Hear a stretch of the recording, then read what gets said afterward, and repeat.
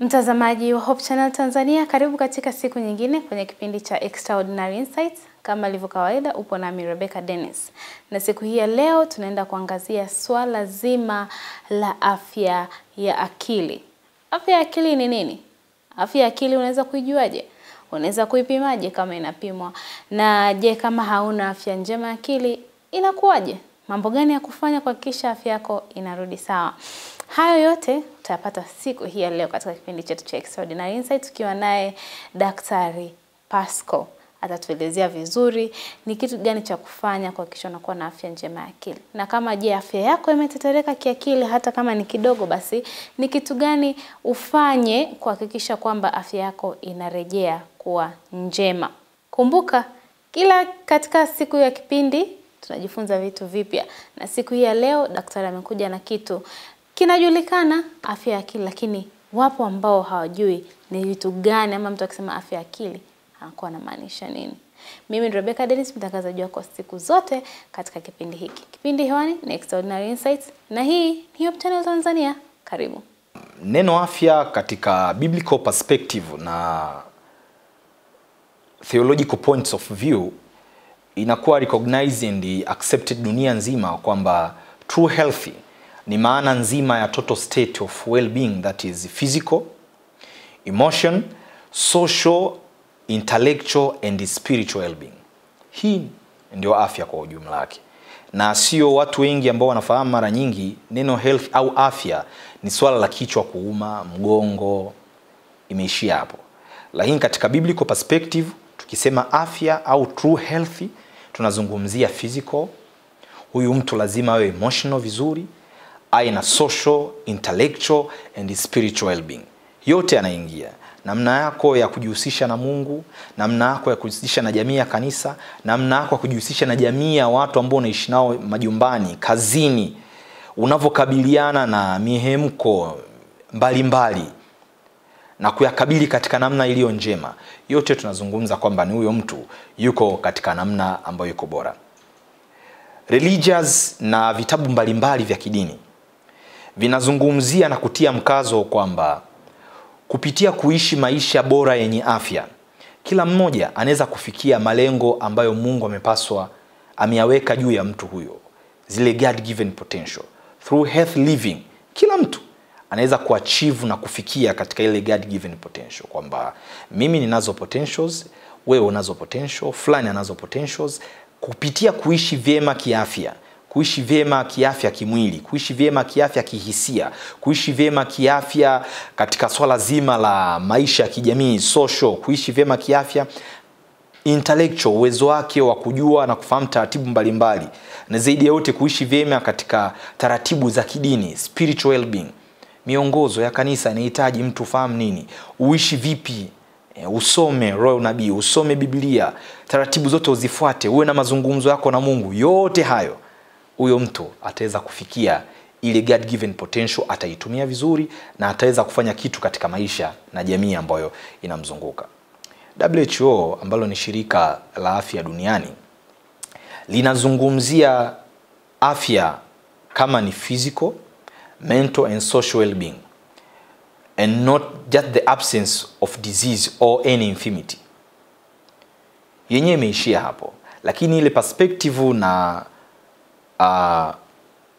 uelewa wa kanisa kutuleta katika swala zima la afya niliipenda, maana yenyewe imeenda zaidi ya hapo. Sio tu hayo mambo makubwa matatu, lakini yenyewe imeenda zaidi ya hapo. Lakini mwisho utakuja kugundua haya mambo yote yameingia katika kitu kimoja, kwamba ili uweze kuwa na afya njema na kufikia malengo ambayo Mungu anataka uweze kufikia, lazima upitie au uwe na hayo mambo yote zaidi ya matatu. Na leo tutakwenda kuangalia afya ya akili, na afya imezungumzwa na tutaiangalia kwa mapana yake, inachangia kwa kiasi gani na kutegemeza mtu kuweza kufikia zile God given potential na kuzitumia vizuri. Wote hapa tunaosikilizana na nitazama, na hata mimi mwenyewe nina afya ya akili. Na kama ilivyo miili yetu kwa namna moja ama nyingine, kuna wakati miili inachoka kutokana na shughuli za kazi na mambo ambayo tunayafanya. Hata pia kuna wakati akili inachoka pia, kisaikolojia inakuwa siko vizuri. Lakini pia kama jinsi ambavyo mara nyingi watu wanafanya medical check-up ya kimwili, wanafanya mwili mzima, lakini mara chache au haipo kabisa watu kwenda kukagua kisaikolojia wapoje. Kwa kubalansi changamoto ya kifizikia, ya kimwili, ya kisaikolojia na mazingira ni muhimu sana ili kuweza kufikia ubora wa maisha. Ubora wa maisha na uzungumzia wa mtu mmoja mmoja, ubora wa maisha na uzungumzia wa familia, lakini pia ubora wa maisha wa jumuiya. Kwa hiyo familia, jumuiya na taifa na hata watu fulani wanakuwa bora kimaisha na mambo wanaofanya kutegemea afya yao ya akili imekaa katika namna gani, kutegemea afya yao ya kimwili imekaa katika namna gani, lakini pia kutegemea na afya yao ya kijamii imekaa katika mazingira gani.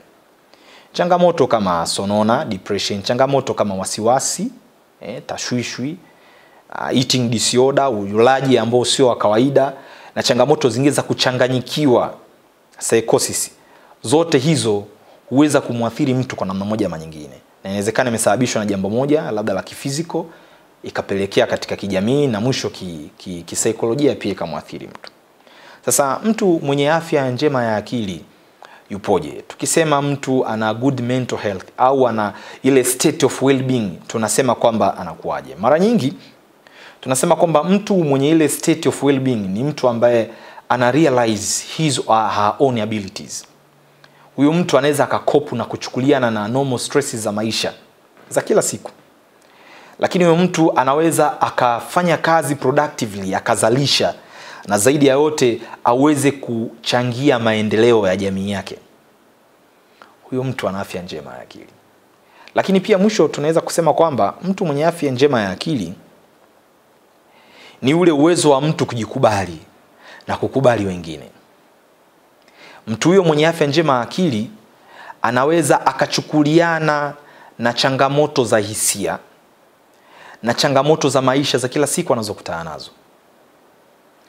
Kwa hiyo maisha yetu kila siku yana changamoto. Maisha yetu kila siku ni yanapanda na kushuka. Siku ya kisimama ni tumekufa, ni yamenyooka. Kwa hiyo yana mambo mengi, lazima tuishi tutazamie chochote ambacho kinaweza katokea katika maisha ambacho kinaweza kikatuathiri.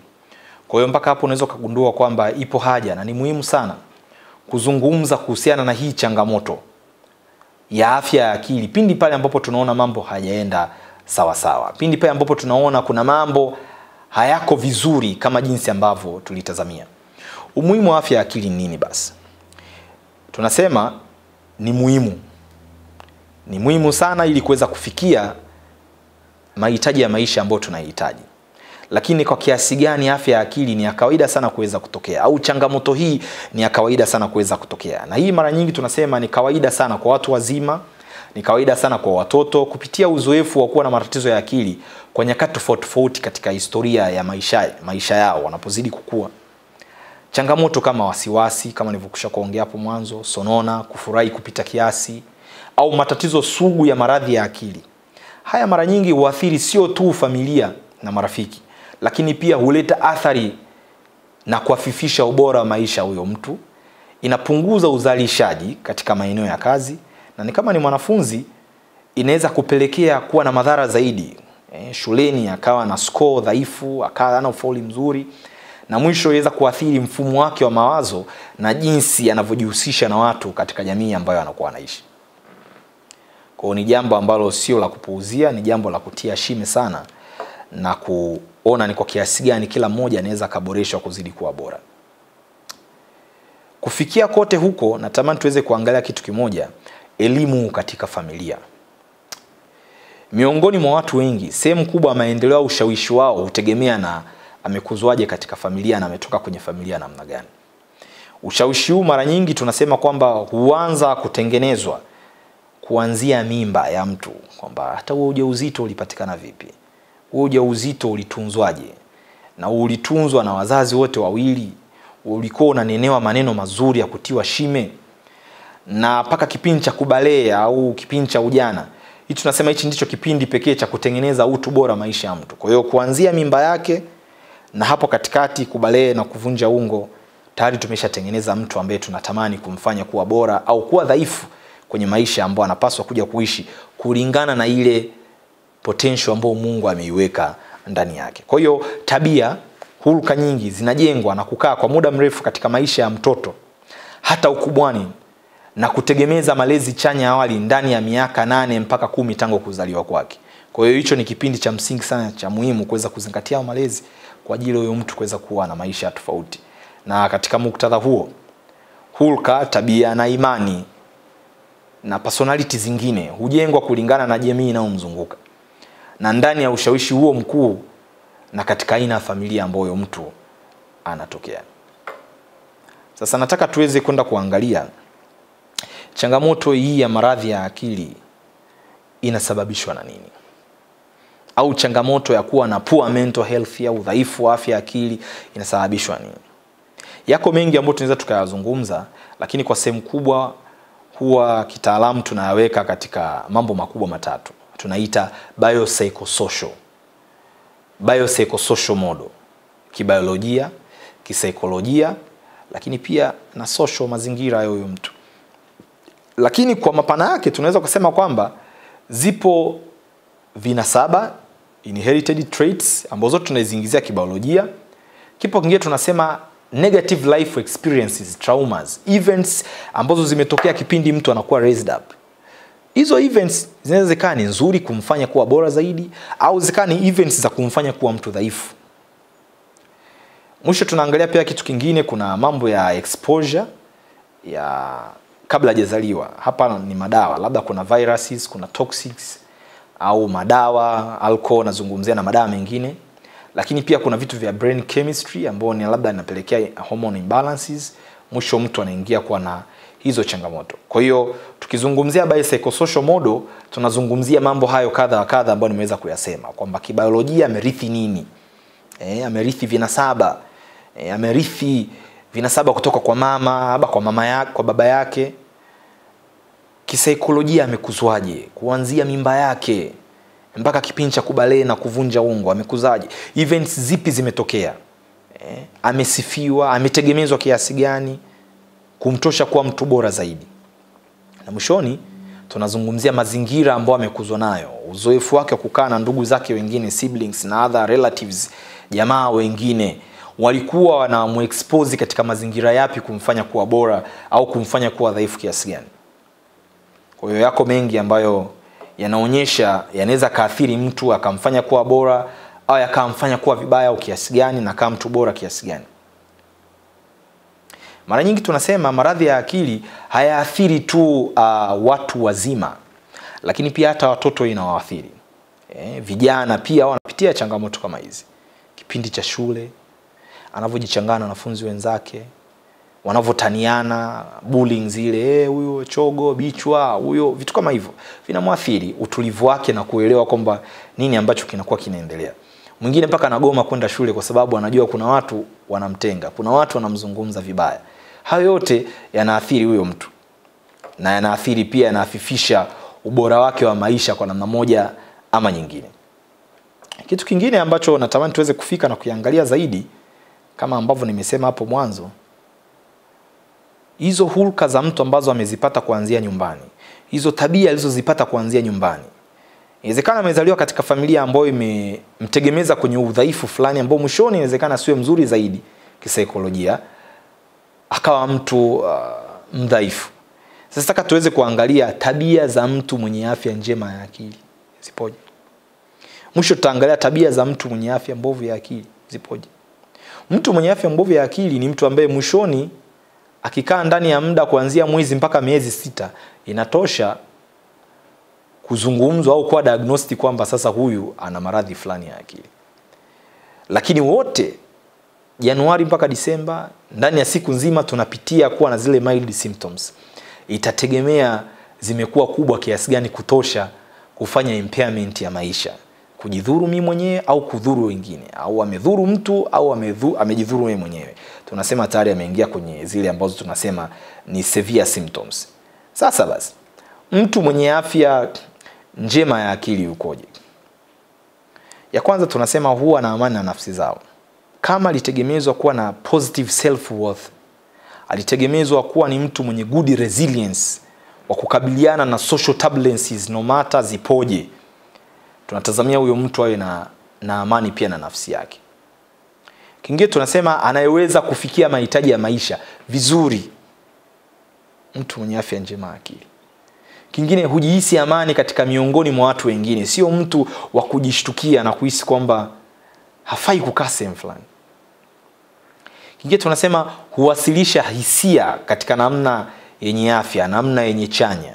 Hakubali hisia zimuendeshe na kuonekana kwa tofauti. Kwa anaweza akajimiliki na kujimudu katika baadhi ya maeneo fulani na asifanye vitu ambavyo huenda angevifanya vingeweza kuleta namna mbaya ya kumfikiria na kuharibu mazingira ambayo yapo. Lakini mtu mwenye afya njema ya akili ni mtu ambaye huona fursa njema kwa kila jambo. Yuko very positive, optimistic. Yaani yeye kila jambo likitokea mbele anaona fursa. Kila jambo analizungumza vizuri. Anao lugha ya kuongea kuhusiana na jambo ambalo limetokea na akalizungumza vizuri. Kingine hutumia njia bora katika kushughulikia misongo, kufanya maamuzi, kutafuta suluhu. Hata kama itachukua muda kiasi gani, lakini haharakishi mambo kwamba yaishe tu ghafla haraka. Atapitia hatua zote za kuhakikisha kwamba tunalibeba na kutuliza taratibu kwa usalama. Ana handling nzuri ya mambo. Atalipokea na kuliweka taratibu sehemu stahiki. Lakini ni mtu wa kukubali mabadiliko, hasa pale inapobidi. Kwamba ni lazima change itokee na ni reasonable change, it is okay, itatokea. Ataruhusu itaweza kutokea. Mtu huyu anakuwa ni msikivu mzuri. Ana pay attention for details ili kwamba akafanyie kazi. Ana afya njema ya akili. Lakini pia anaweza kuwa sehemu ya kundi, kuwa sehemu ya team. Kwa sababu tumegundua kwamba kila mtu ana potentials na potential yako itatofautiana na mtu mwingine. Kwa hiyo inahitaji positive social interaction, kujumuika sana na watu kutosha kuweza kuchangia maendeleo ya jamii au kuchangia maendeleo ya mahali ambapo upo. Uwepo wako ukachangia kitu fulani kuweza kutokea. Kwa hiyo anakuwa ni sehemu ya kundi na tunaona uwepo wake. Hata kama utakuwa sio muongeaji, lakini kwa kuwa tu mtulivu kidogo unategemeza utulivu katika hilo eneo kwa sababu tu wewe upo. Kingine mwishoni tunasema anayependa kujieleza mwenyewe, jinsi anavyochukulia mambo. Messages. Mimi hili naliona haliko hivi. Kwa sababu gani? Kila mtu anapitia issues, kila mtu anapitia mambo. Na anapolitazama katika engo yake ya kutazama, ana namna kuweza kulizungumzia hilo swala. Kwa hiyo tunatamani watu pia wengi waweze kuwa na tabia ya kuzungumza jambo kulingana na wanavyoliona. Na sio ile tabia, hatupendi, hatujafurahishwa. Mimi sijafurahishwa lilivyo hivi kwa sababu nilitazamia huenda ingekuwa hivi. Anakubali. Tabia ya mtu mwenye afya mbovu ya akili, ambayo huyu akiendelea kuwa na hizi tabia, zile symptoms za mental illness zinazidi kuwa kubwa. Na inaweza kafika hatua talk therapy, kuongea kwa counseling tu haitoshi, itahitaji pia tupeane dawa. Kwa sababu inawezekana akawa iko psychotic, akachanganyikiwa completely, akawa hallucinated, anasikia sauti, anahisi kuna vitu vinamtambaa. Au akawa na affective disorder, mood yake imechange, ni mchangamfu kupita kiasi au ni ana huzuni kupita kiasi. Sasa mtu mwenye poor mental health, kama ambavyo nitakwenda kusema, ni vyema akawa anasaidiwa kwa yeye mwenyewe kuweza kujua weakness yake, au kwa watu wa karibu na yeye kuweza kuona ni kwa kiasi gani anaweza kumtengemeza kuweza kutoka kwenye changamoto ambayo anapitia. Ya kwanza tunasema hashirikishi watu au mtu yoyote hisia zake. Tumesema kwamba afya moja hapo ni kudeal na emotions. Tunakabiliana na issues, kujua namna kukopu na hizo social turbulences unazokutana nazo. Sasa tunapokuwa tunakabiliana nazo, hisia zinaumia, unachoka mwili na roho. Anahitaji huyu mtu aseme, amtafute msiri wake, azungumze changamoto anayopitia. Lakini mtu mwenye afya mbovu ya akili hawezi kusema. Na mara nyingi hasemi, huenda anafikiri kwamba akisema ataonekana ni dhaifu. Akisema ataonekana hawezi kukabiliana na mambo. Ana mambo ya kitoto. Mtaani mwingine atasema huyu ni mtoto wa mama analialia. Sio hajikazi kiume, kwa anaamua kunyamaza. Wengine wanasema kwamba ananyamaza, anakauka hata kama anapitia mambo, kama Mjerumani na tai shingoni. Atakufa hivyo hivyo. Kwa hashirikishi mtu hisia yoyote. Huyu mtu ana afya mbovu ya akili. Kwa the more anavyozidi ku accumulate issues, kile kikombe kinajaa, atabasti. Kingine, huchukulia rahisi matatizo. Maisha yetu nimesema toka hapo mwanzo yanapitia issues. Ndio maana ukienda kule hospitali kwenye mashine za kuonyesha kuna uhai inacheza na kupanda na kushuka, lakini lazima icheze. Ndio mtu huyo anaishi. Na ukiona imepita mstari mmoja hakuna maisha. Kwa hiyo kuchukulia matatizo rahisi, anasema itaisha, it's okay, I can handle this. Lakini tunahitaji kusaidiana, kutegemezana. We are social being, binadamu tunaishi kwa kutegemezana. Kwa hiyo mtu mwenye afya mbovu ya akili huchukulia rahisi matatizo. Hakubali kukabiliana nao na kuyatatua, anapuuzia. Kikombe kinajaa, ipo siku na basi. Kingine, hakubali mabadiliko, ni mbishi. Anachokiamini kimekaa hivi ni hivyo hivyo tu. Hata kama akipewa sababu na sababu za kutosha, akawa well informed na kupewa informations nyingi, atagoma. Hakubali mabadiliko.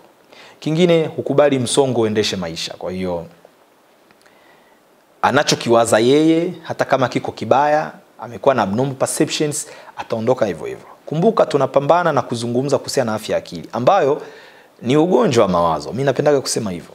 Thought contents, thought processes ambazo mtu anazo. Tunasema nikaunganisha dots. Sasa kama umeunganisha dots dhaifu, finally utabehave kidhaifu na utatoa mawazo kidhaifu. Kwa hiyo mara nyingi tunatia shime uunganishe dots ambazo finally utabehave kiafya na utatoa maamuzi yenye afya. Na mwisho utaonekana ni mtu mwenye msaada mkubwa zaidi kwenye jamii ambao upo na potential yako utaitumia vizuri. Kwa hiyo anakubali maisha yaendeshwe na misongo ambayo iko nayo. Kingine, mtu mwenye afya mbovu ya akili ni mtu ambaye haoni fursa machoni pake mwenyewe, lakini pia haoni fursa machoni pa mtu mwingine. Pessimistic one. Ni mtu akupondea kila kitu. Huyu mlikuwa mjui tu huyo. Hawezi chochote. Hajui. Yaani nyinyi mlikuwa muelewi. Lakini alikuwa kwenye positions au kwenye engo ambayo angeweza kumtegemeza ule mtu wakati anaingia kwenye changamoto. Ila alimwacha. Sasa nilikuwa namuona tu. Atumbukie tu. Kwa tunatamani mtu mwenye afya njema akili afanye kinyume chake, lakini mtu mwenye afya mbovu haoni fursa machoni pa mtu yoyote. Na hata kama hajai kuonekana mbele yake, ukiona mtu ana tabia kuona ndivyo sivyo kwa wengine, kwake yeye kuna changamoto kubwa sana.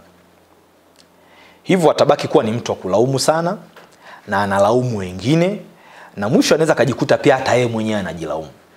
Najua inawezekana ushakutana na mtu ambaye anamipanga kwenda safari sehemu, mvua imenyesha, atailaumu hiyo nature, mvua imemharibia mipango yake siku nzima. Atalaumu. Asema ile mvua ndio imeharibu ramani zangu, imeharibu timing zangu. Na ni mtu mwenye sononeko sana na anakimbia sana matatizo. Mtajijua na mambo yenu. Nilikuwa naona siku nyingi mlivyo, sasa mtajibeba. Hizo lugha najua wengi tunakuwa tukizisikia. Mwisho, huyu mtu tutakumbali kwamba ana akili mgando. Hawezi kujiongeza. Very closed mind. Ni sawa na unamtuma mtoto kanunue vocha. Mtoto anaenda kununua vocha, ambaye analetea vocha ya buku. Buku ni 1000. Anaenda, afu anarudi anakuambia anko, nimekuta za 500. Sasa ipo katika perspective kubwa nyingi. Inawezekana ni mtumishi, anafanya kazi ofisini kwake kitasa kibovu. Anachukua makaratasi anabanza pale, ndo anafungia mlango kila siku ofisi yake. Ambacho hicho kitasa angetoa 20,000 hata kama ni mfukoni mwake, angeshamlipa fundi na angeweza kutegemeza hapo kitasa na maisha yakaendelea. Kwa hiyo tunatamani mtu mwenye good mental health awe na uwezo pia kufanya improvisations. Awe na uwezo mwenye good intellectual capacities, ambaye yuko very well learned. In such way anaweza kutumia elimu yake kutegemeza jamii. na sio na mawazo mgando. Unasema sasa huyu alivyosoma na taarifa anazozijua nyingi, mbona ategemezi chochote?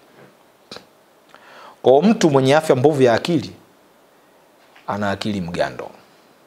Hana mawazo mbadala.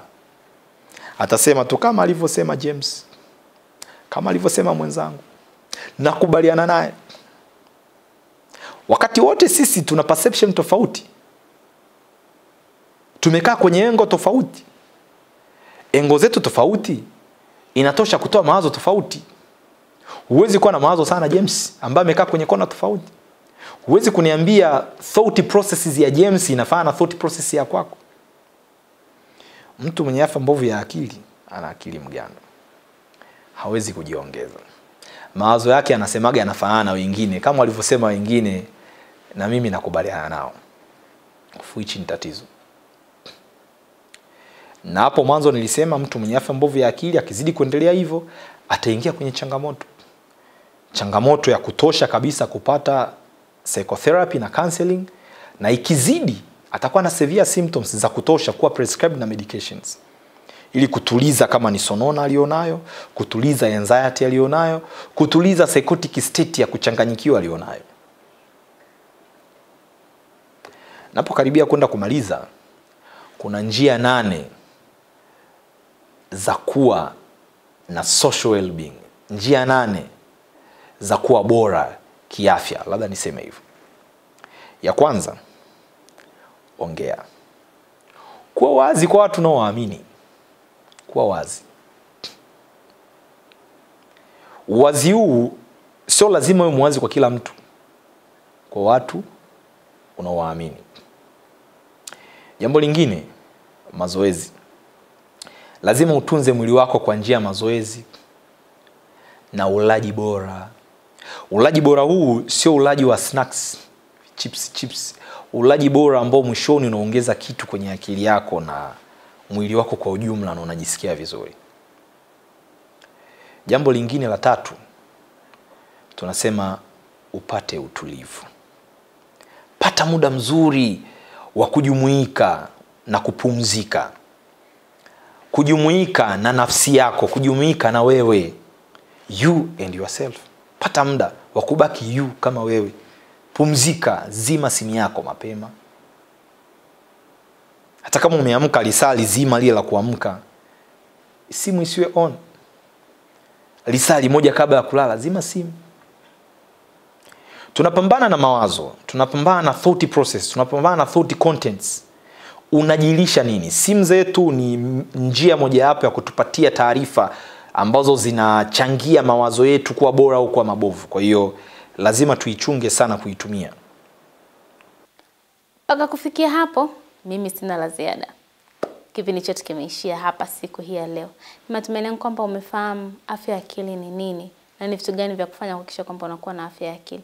Lakini pia natumaini kwamba umefahamu kwamba kile unachofanya katika maisha yako kinaweza kureflect uzuri wa akili yako ama afya ya akili yako ama ubovu wa akili yako. Kwa hiyo hakikisha maisha yako yanakuwa mazuri katika ulaji, katika mambo ya kuchangamana na jamii, katika mambo ya kiafya ya kiroho. Kumbuka Mungu kwanza katika kila kitu. Ukiwa na afya mbovu na uhusiano mbovu na Mungu, hamna chochote kitakachoendelea, hamna chochote utakachopiga hatua. Hayo ndio yaliyokuwa siku hii ya leo na hayo ndio tumeelezewa siku hii ya leo. Kumbuka afya ya akili ni muhimu sana na mawazo chanya huleteleza afya bora ya akili. Kuwa na afya njema ya akili kutakupa afya njema ya mwili. Kumbuka hilo. Mimi Rebecca Dennis, sina cha ziada siku ya leo. Tulikuwa na Daktari Pasco. Na hivyo endelea kufuatilia vipindi vinavyoendelea hapa Hope Channel Tanzania. Kutoka Hope Media and Talk, Extraordinary Insights, hakina la ziada. Hadi siku nyingine, wakati na muda kama huu, Mungu akubariki. Kwaheri.